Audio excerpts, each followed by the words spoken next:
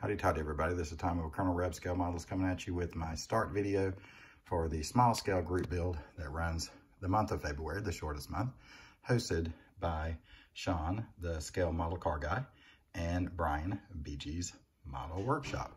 So I'm doing basically the same kit that BG's doing, except mine is in the Martini livery, and his is in the L&M livery.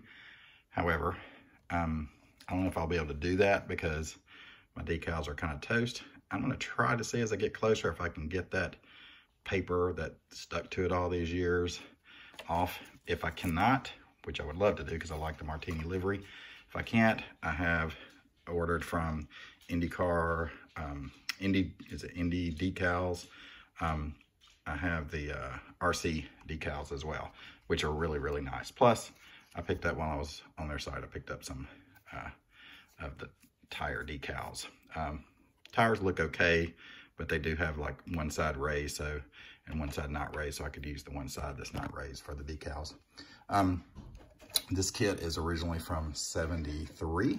It's an AMT Matchbox kit, but this one is a 1976 or 79 repop. So not a lot of parts, molded in white and gray and chrome, as you see, two sprues of chrome here.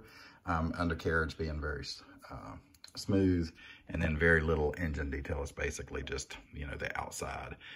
Nothing major.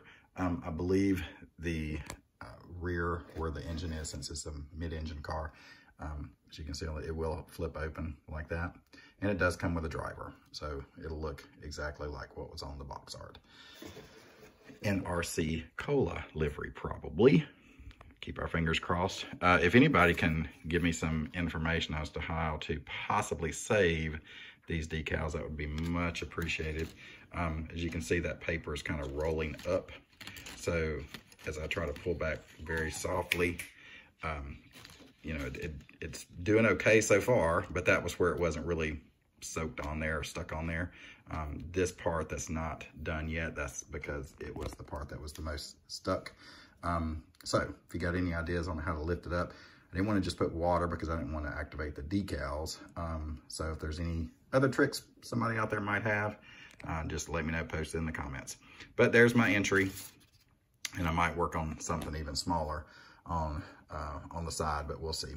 But that's what I got. It's got this is the AMT Matchbox Porsche 91710 Can-Am car from the early to mid 70s. Okay.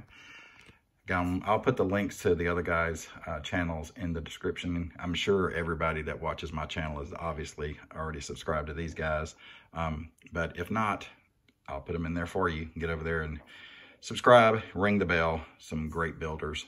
And again, thanks to those same guys for hosting this group build again this year. It's really cool. I like this.